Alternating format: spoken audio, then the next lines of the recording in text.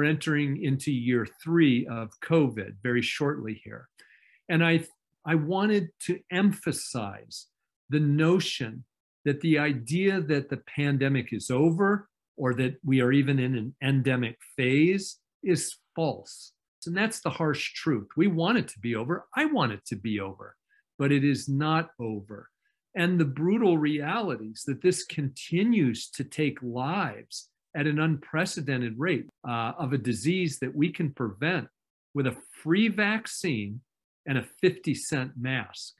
But this has become such a politically contentious rather than the scientific and public health issue that it should be, that vulnerable people are rejecting masks and rejecting vaccines. This video content is copyrighted by Mayo Foundation for Medical Education and Research.